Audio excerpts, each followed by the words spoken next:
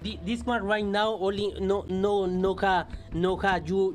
Leo owns and operates his own e-bike repair shop in the Fordham Heights section of the Bronx, where he opened up an unauthorized, non-UL certified lithium-ion e-bike battery to show us why he welcomes news of a new city council-backed lithium-ion battery trade-in program. UL stands for Underwriter Laboratories and represents a universally accepted industry safety standard.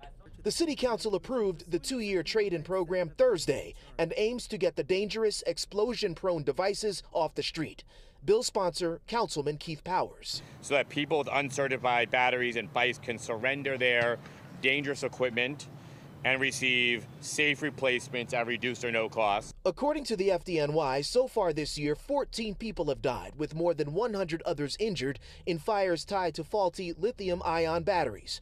Powers says the city will pressure app delivery companies to publicize the trade-in program among their fleet of e-bike riding delivery workers.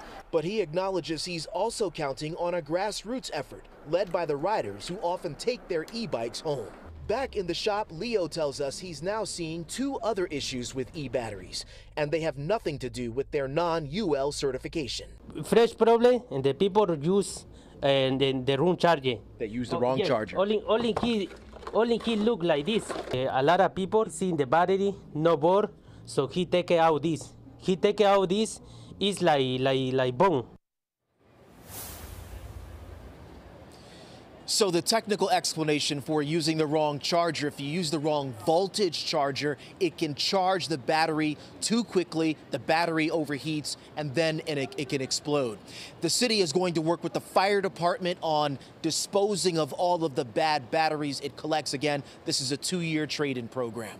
We're live in the Fordham Heights section of the Bronx this evening. Jay Dow, Pix 11 News.